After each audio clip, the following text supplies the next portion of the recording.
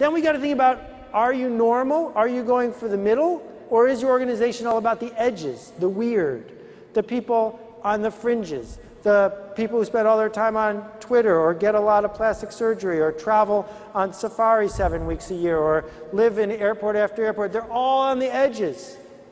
Does your institution say he can't be a man because he doesn't smoke the same cigarettes as me? Is this all about pushing people to be in the middle?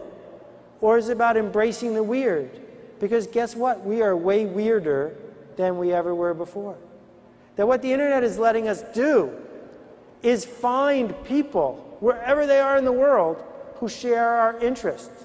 Speaking of that, to interrupt myself, today's Rob Clark's birthday. I just want to say happy birthday to you. Rob lives in some other country, but I know him because he's weird like me, and we're interested in the same things, and we can connect.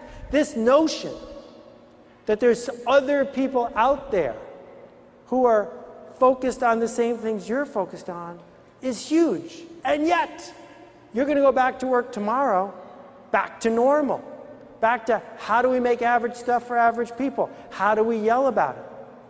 And that's not where the future lies. The future lies in a very different direction. Basically, it comes down to this. You're either an accountant doing it again and again, or you're an artist. An artist is a human being solving a problem in a way that's never been solved before.